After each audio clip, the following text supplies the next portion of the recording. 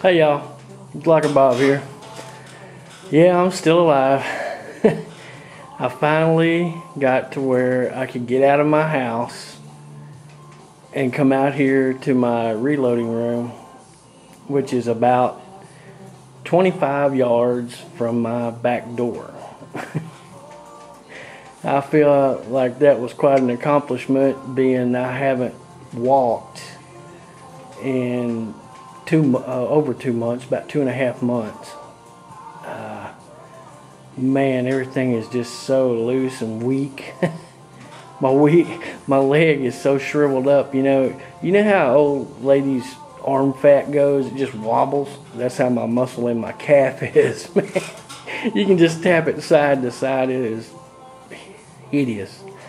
And now I'm out of my cast and wearing this air cast. It airs up on these places, and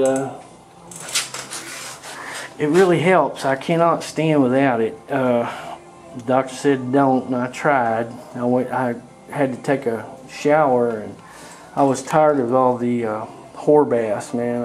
I wanted a real shower, and so I stepped up in there, and I thought it was going to kill me.